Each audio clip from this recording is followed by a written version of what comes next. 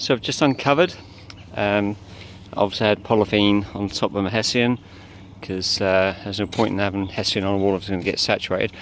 And so it's just a recap. The last time I was here, obviously I lasered all the way through to make sure that the first course came through level. This is up to the gate, and we've got a bit of a chunky pier at the end, but it finishes here. I'm going to have like crescent tiles or something on top, I haven't decided yet, but then we've got pineapple to go on there. And in the middle section, if I just clarify first of all, that where I've just started to indent there, that's going to be an outdoor fireplace just in that bit. So this section here, we're going to have a bullseye, which is going to be quite a nice biggish one with a cartwheel in it, very similar to the wheels that are on there. So I'll have to hammerise it and everything. And then in this section we're going to have something else, obviously to balance up, where we're going to have this cartwheel. This cartwheel's hopefully, the thought is to have like cobblestones as a core behind the actual wheel, but we'll see how that goes. And as I said, in the far end, still a bit undecided what to have here. But again, this is going to be just a fireplace. I'll probably have a panel in the back of it, but obviously it's going to get all sooted up, so it hasn't got to be anything too elaborate. As it come up, I'm thinking about probably doing a little bit of tumbling in before we get to a nice little stack on there. Again, this is all make it up as you go along type thing. So we'll just see how it all goes. So for now, obviously I'm making a run through. I'm going to have to start racking back on both sides, just from the centre, and just so I can get the bullseye in position. And that's it really. So my setup is, got my bricks obviously stacked out. Would have been nice to have them on blocks or something, because the bottom ones are going to get saturated here, but I'll just have to, want to get down there, just obviously not use them, and dry them ones out later. So I've got my tools, got my boards, my stands, got my muck mixed up. So all I've got to do now is make myself a little gauge rod, and just put some marks on that steel, and I'll just transfer the marks onto the profile. And I'll just spend this morning, while the temperature's up a little bit, I think we're about 5 degrees now, and we will see how we get on. So what I'm choosing to do here is keep a plumb point just there, and also a plumb point just there. See on the back end of that stretcher.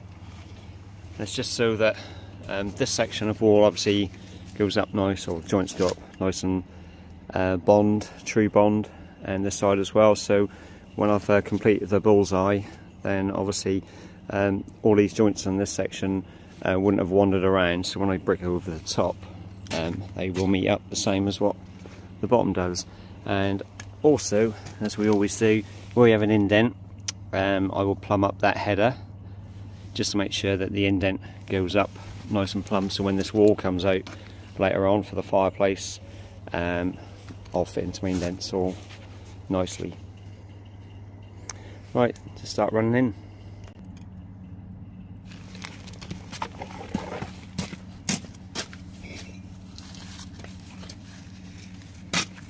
Bed joint first.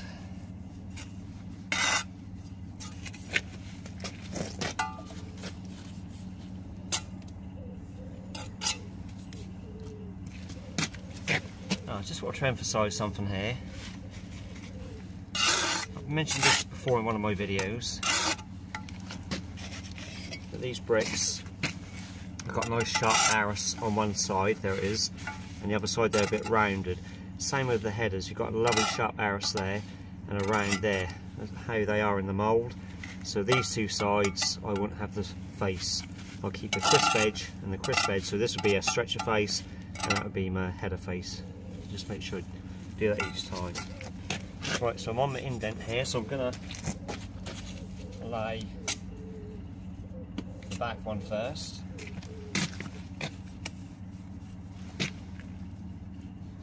Like so.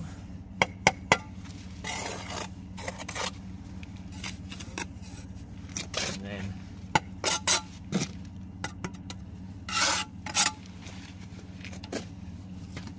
get my closure in this spot. I know where I put them. There they are. Then get my bed for my next header. I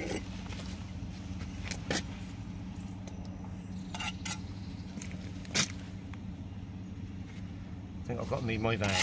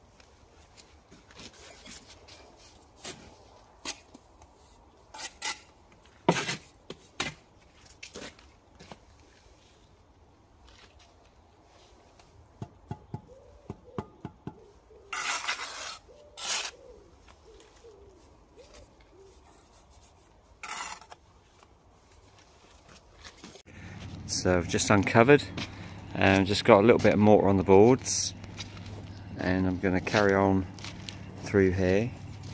This is obviously where we said the cartwheel and bullseye is going to go, so I just measured that, and that's about 1135. So from that obviously I can ascertain where the halfway point is, where I will obviously stick my piece of wood and trammel on. So that's the height that I will need to go to. So I'll sort that out and get running in, although it's not really a massive amount of running in, because I've only got a little bit where we said that's indented there. That's the first jamb of the fireplace. So we've only got a little bit there, and then we get the dog toothing, then there's going to be the cartwheel, a bit more dog toothing, another pair. So that's kind of fiddly stuff on the dog toothing really. So all should look alright though, I hope.